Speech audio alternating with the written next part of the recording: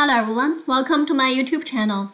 In this video, I want to talk about how you can copy data between different Business Central companies in Dynamics 365 Business Central. So I have a previous video on my YouTube channel about how you can create a new companies for go live in Business Central. And so I have a brief introduction in that video and for how you can create a new Business Central company with black data, and then you can copy from another Business Central company. But so in this video, I want to dig into more details in it, so you can see in what conditions, in what scenarios you can copy the data between different Business Central companies, and in what conditions you cannot. Because some people may think copy data through the configuration worksheet may work no matter if you want to update the data in another company. Probably you have multiple Business Central companies. Let's say if you have items in company A and you have items in company B, but then you did some update for the items in company A, but you want to copy that updated data to company B as well. But you don't want to use the RapidStart package. You don't want to use the configuration package. You only want to use the copy data between Business Central company. You want to use this feature from the configuration worksheet. So in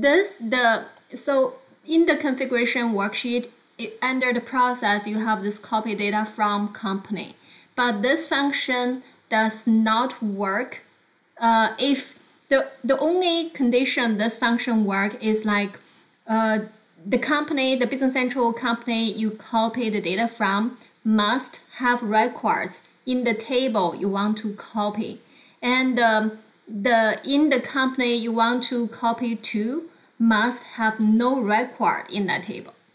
And also there are some other conditions. How you can see the other conditions? So the easy way for you to see it is you go to copy data from company and you inspect the page. By pressing the Ctrl-Alt-F1 on your keypad, you can inspect the page, and then you can go to the page filters. Then you can see what filters are used on this page. So let's say I say copy from this company, DMS Jesse Wang, and I can see I have this table. But if I select another company, let's say Kronos USA Inc., then you see I don't see anything underneath for this table I want to copy anymore. So the reason of that is because that filter. So let's go back to this, and you can see this. I want to copy this table.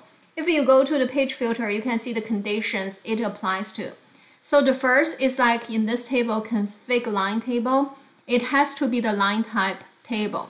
Because in this table, you could see this line type, it can be table, it can be group, and there's a drop-down list. So it has to be table. And also, then it's filtered to whatever company like you are currently at. So it filtered to that company. This company I'm working in is a Z-Test. And then the company filter, this company filter is the source table where you want to copy the data from. So currently it's filtered to DMS Jesse Wang. And then the number of records in the table you are currently working on has to be 0, right? So it's not like you already have some data in that table, but you already in another company you have more data. You just want to copy that data to your current company so you can have more data in this company as well. You want to update your existing table. If you want to copy the data for the update purpose, that will not work at all. The only condition it works is like in your current company, this table you're working on, there's no data, and you want to insert the data from another Business Central company which has the record. So that goes to next condition. The source table need to have records. If the other Business Central company does not have any record, then that's the condition, that's the scenario we see here. So if we go to this Kronos USA Inc., we don't see anything here because that's outside of this filter, because this company does not have any record of this table, sales channel table. So that's why you don't see it. So let's go back here. And then, so that's the conditions we can see on this page. And another two conditions is on this config line, the line behind this pop-up window. You have to make sure the licensed table is as yes and the copying available is as yes. How can you get that? Okay, so I'll show you how you can get that. So you can see on this existing line, I already have that, right? So the license, there's a license table here. This is checked. And then copying available, this check mark is checked. How did I get that? Let's just copy this. So let's start from scratch. Let's delete this one, okay? So the first thing you need to do, you have to create a configuration package because you need to attach your configuration worksheet with that configuration package.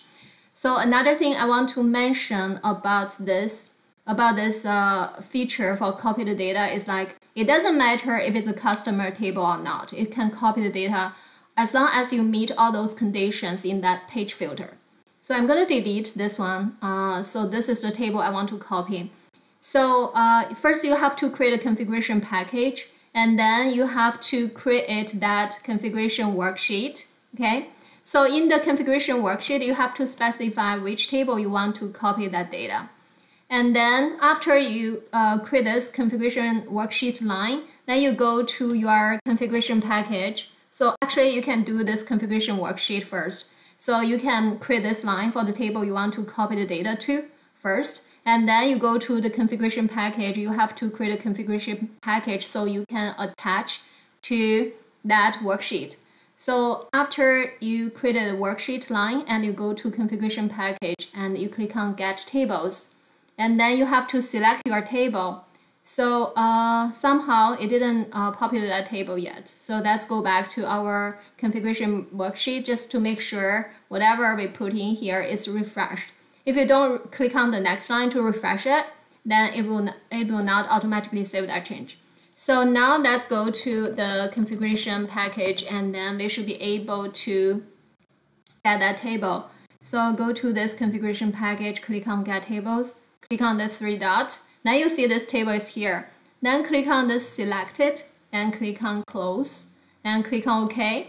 So on the configuration package, previously I don't have any line here, but now it's populated here, right? Once it's populated, if you go back to the configuration worksheet, you will see the package code is populated. This is my configuration package code. So this worksheet has to attach to that configuration package. And then at the same time, after I did that, you see this license table, this check mark is checked, and copying available, this check mark is checked. And now you can do the next step. You go to the process, you go to copy data from company, and you have to make sure you select a company which you have the records. So I'm copying the sales channel table. Let's just make sure, like in this company currently I'm working on, I have no records for that table. Let's go to CSM sales channel. I do not have any records. Let's switch to the other company which says DMS Jesse One. And let's take a look in that company. We have to make sure in that originating company you copy the data from, you should have the record for that table. So let's search sales channel and then take a look. So we do have two records here, okay? So this meets that condition. Like for the company, Business Central company I'm working on, for the table I want to copy, I don't have any records in this company.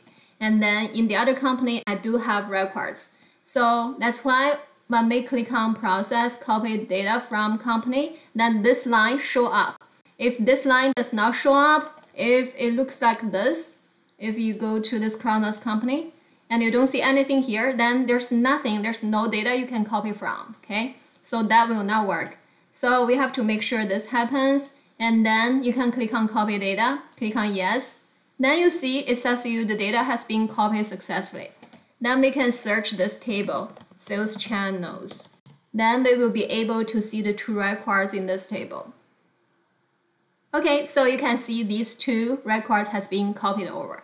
So that's how you can copy data between different Business Central companies This is usually for go live, because for Business Central, SaaS, you don't have different databases.